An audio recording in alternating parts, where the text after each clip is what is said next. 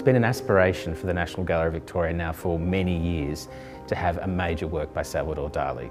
Salvador Dalí is one of those artists that everyone knows. He's not only the most famous Surrealist artist in art history, but he is one of the most famous artists who's ever lived.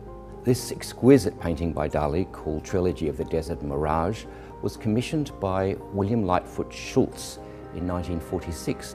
When you actually peer into the work, it is a painting of great mystery, of great depth, and great technical ability.